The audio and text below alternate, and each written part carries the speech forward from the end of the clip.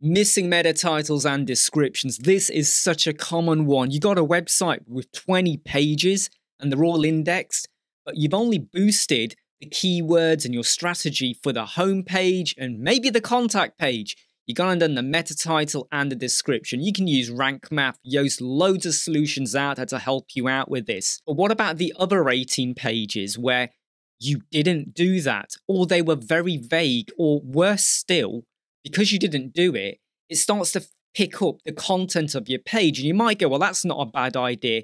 Not really if the starting content for that page wasn't very descriptive about what the page is about. And there's nothing worse than when someone does a Google search and that particular page pops up because for some reason people have clicked on it or they spent a lot of time on it. Or maybe someone went to it and they disappeared and went shopping and they forgot, and Google went, well, they were on the page for 2 hours, so it must be really good. The description on Google is just so incomplete, it discourages other people from now visiting your website. Remember, the meta title and description is the first impression, and that first impression counts. The fundamental rule of all search rankings is your CTR, your click-through rate. So please think carefully about what pages are going to be indexed and make sure you go through the meta title and descriptions for each of them.